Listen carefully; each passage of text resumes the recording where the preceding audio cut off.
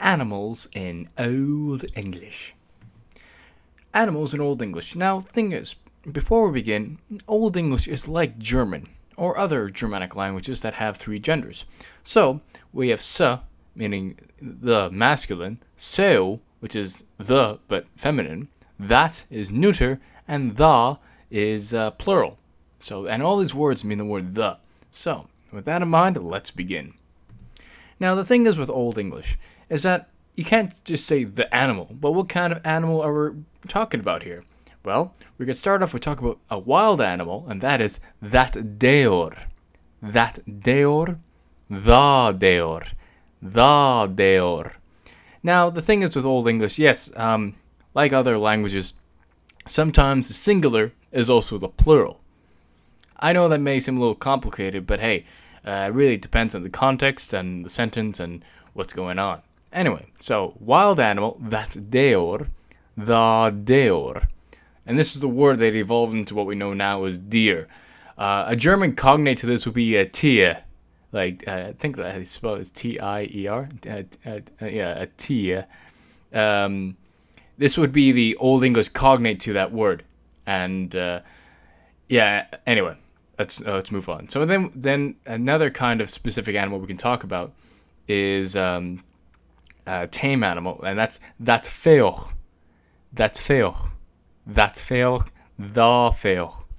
Now, this word, yes, has a lot of meanings to it, but in the case of this video, it simply means tame animal. Yes, in other contexts, it could mean cattle or currency or whatever, but in this case, tame animal. Or if you will, domestic animal. Anyway, let's move on. Seu, leo. The leon. And here we have your lion. Now for this one, tiger, the tigras. Normally in Old English, part of me may think that it could be pronounced as satir, because thing is we have a G between an I and E, and an I and E are both open vowels. Sorry, no, pardon me. They're both front vowels. Yeah, sorry, pardon me, front vowels, yeah, and normally a G between those kinds of, and what are front vowels? Front vowels are I, E, ash, Y. Yeah, I, E, ash, and Y. These are front vowels because they're said in the front of the mouth, and part of me may think this might be tier, but given that this is a Latin-based word, I would think it'd be tiger. Yeah, so I mean the pronunciation of the G really depends on the etymology of the word. Anyway, so tiger, the tigras. And we have a tiger. Rawr. And then we have our friendly bear here. So sebera, the beran, the beran. And then we have his girlfriend, if you will. Seobiran, the biranan, biranan. Yeah, so that's a female word for bear. And we have wolf, the wilvas, wolf. And this is the female form. Wilven, the wilvenna. Now we have a fox, the foxas. Okay, thing is, this is going to dive into a little into dialectal Old English. In the case of the West Saxon dialect, this can be pronounced as vox, because we find out in later history of English, then in the what was then the Saxon areas, that the word fox was spelt with a V, and so that would suggest, like in Low German, that or if you will, modern Saxon, that it could be well, depending where you are, it could be a v or a f. But in a case of Old English and relation to West Saxon, this can be pronounced as sevox, or if you want a more modern pronunciation, or sefox. So if you want that V, that's more of a West Saxon pronunciation. So sefox, the foxas, or West Saxon, Se vox, the voxas. And then we get into the female form, and this is important because we have se fixen, the fixenna, but this word evolved into what we know now as vixen. Yeah, all right. So this can be pronounced as se vixen, or if you want se fixen, or the fixenna, or vixenna. If you like. I mean, it really depends what you're really going for. If you want like a Saxony kind of like approach, you pronounce this as a V. Anyway, moving on. Then we have Sa'apa, the Apan. Okay, this is quite revealing because this goes to show that this is an older language. This was before a time when we had the word monkey, and this is before a time that people differentiated monkeys and apes. I mean, today, yeah, we know full well that monkeys and apes are two different. I mean, they're related, but they're not the same species. They're not the same entity, or lack of a better term. I don't know my zoology terminology that well. But anyway, but for the sake of Old English, they're both the same word, unfortunately. I mean, I've tried to look up the word for monkey in Old English. It just doesn't exist. I mean, unless you guys know it down below, let me know. Anyway, let's move on. So Sa'apa, the Apan. Sa'apa, the Apan. Then we have our huge friend here, Se'elpand. Se'elpan, the Elpandas. Se'elpan, the Elpandas. Se'elpan, the Elpandas. The elephant, the elephants. That horse. That horse. The horse. The horse. Yeah, it makes more sense now, doesn't it, when it's Old English? It's actually phonetic. What you see is what you read. Well, not all the case in Old English, but in this case, yes. That's a handsome-looking horse. Anyway.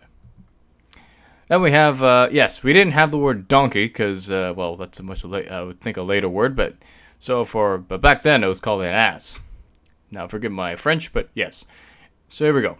So we have se'asa, se'ezol, se'asa, se'ezola, the asan, the ezolan. This is like very similar to the cognate of German esel, which is the same thing. It's a donkey, an ass.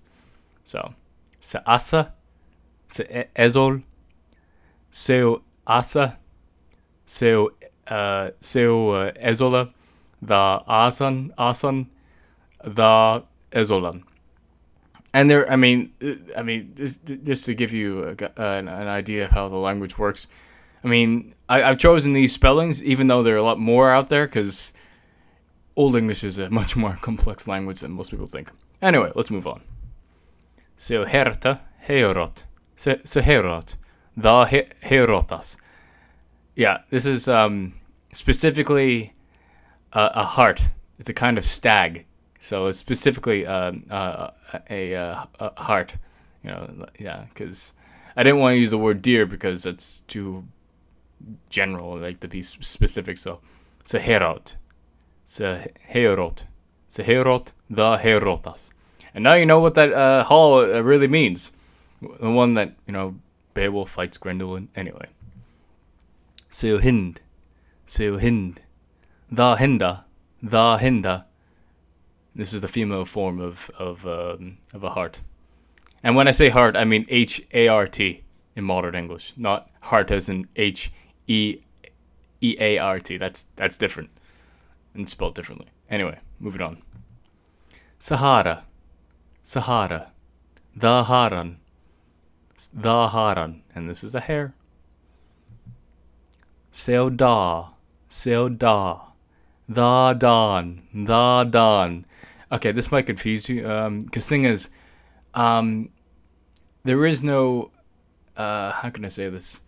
This is, the word da evolved in what we know now as doe, as in like, in English, when we think of doe, we think of like a female deer, like from Bambi or something like that, but the word doe can also mean like a female, like, rabbit or hare, and so and that's the only thing I could find in relation to a female hare, yeah.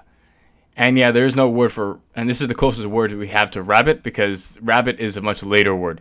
I think it comes from Middle English. Anyway, but moving on. So hund, the hundas. And this is what evolved into what we know now as hound. And how do you call a female hound? Well, seu pitcher, the pitchan. Don't worry, you won't get in trouble in this channel for saying this word, because, hey, it's the origin. Let's move on. Sakat. The cotton. Okay, what is that little asterisk doing there? Okay, for those of you who don't have a background in linguistics, this is a hypothetical reconstruction. This is, if you will, an educated guess at what likely it would have been if it were attested. And that's why I put that there, because it's my guess on the plural form of male cat. Anyway, so let's move on. Seokata.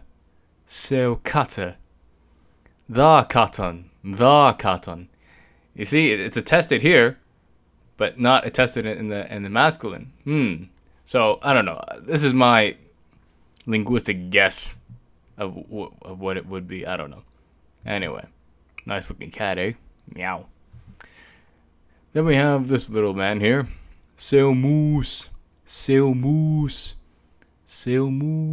The moose.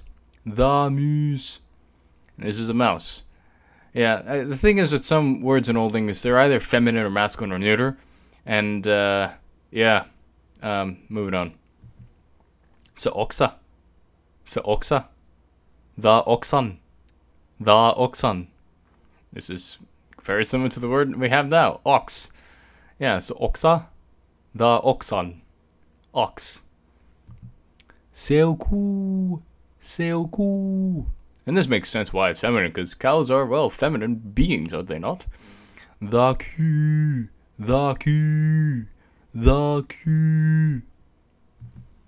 That's child. The chavru. And this is exactly what you think it means. A calf. That shape. The shape. That lamb. The lambru. Sabuka. The buchan. Selgat. The gate. This one, I had a little thinking about this one, the plural for this. Part of me thought it would be the yet, because I think in Old Frisian it would, or Old Saxon it would have been like that, but I'm not too sure if it was the same case for Old English. Well, for sake of simplicity, Selgat the gate. Okay, let's move on. Oh, look at that handsome fella. That sween. The sween. Oh, time for an exercise. Yawerk exercise. Alright, so I would like to know. Okay, so what does this say? Hulches deor otha feo likat they. Of which animal do you like? Okay, to literally translate the Old English, it's of which wild animal or tame animal pleases to you. So the translating in the modern English would be like, of which animal do you like? So I want to know, what kind of animals do you like? So in order to type down below, to answer this, you could say me likat, and then you would say the article, which in this case would be the, so it'd either be se, or that. So, and in this case for singular, so it's me likat, for example. Me likat se cat. I like the cat. Okay? And let's say, well, you're a real animal lover, and you want to say how many more animals you like instead of just one. So you would say me likat then you'd say, well, it really depends. You could say meliciath sahund and seoku or you can say meliciath sahund so this so that da da da da da da da, and that's because it's more than one. That's the idea behind it. Or you could say another way to word this would be like meliciath the katten. I like the cats. In other words, and I hope this makes sense so far with these examples and whatnot. So yeah, so let me know down below which animal you like in Old English, and please not in Middle English or Early Modern English. That is not allowed here. Only in Old English. So tell me down below which animal you like in Old English. Okay. And that's, oh god, that is uncool. I should have edited this before I started recording. Anyway, thank you for watching videos every Saturday and surprises in the week. And if you want to help this channel out, please become a patron on my Patreon page down below. Thanks for watching. Bye-bye.